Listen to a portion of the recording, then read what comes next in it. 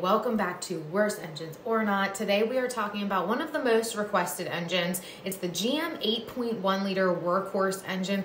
Obviously, these were featured in the GM Workhorses, but they were also in some of the full-size pickup trucks, 2500s, 3500s, Kodiak, some of the express vans, and there was even an option to put them in some of the Yukon XL 2500s as well. GM started building these engines in 2001. They were used all the way up until 2009, and there's really only one version of the engine. It's the L18.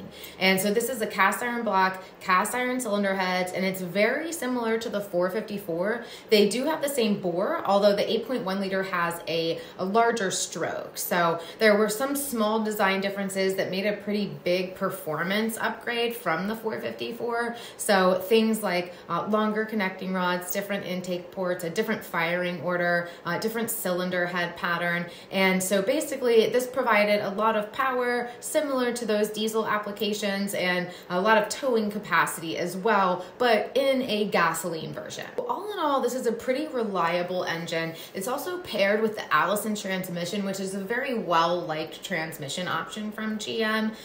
But you know, nothing is without its problems. So I think like primarily the biggest complaint from consumers is the gas mileage. This thing has some pretty crappy gas mileage. It's like 7 to 9 miles per gallon city, and then possibly like up to 14 on the highway, which really isn't great. It probably still ends up being cheaper than like a diesel engine option, but it's definitely not great. Second most common complaint we get is regarding the crankshaft position sensor. So this sensor monitors the position and the rotation of your crankshaft. It then relays that information to the ECU, which is able to control your fuel injection and your timing. And these positions are known to be faulty. So what ends up happening is it's relaying incorrect information to your ECU, which is then going to alter your timing, which can cause issues in your vehicle like poor performance or your vehicle not starting. And so GM supposedly resolved this issue in 2003. So hopefully if you have one of these engines made after 2003, this is not a problem that you are experiencing.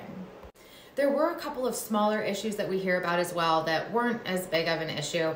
Things like a lifter tick, which honestly in itself isn't that big of a problem.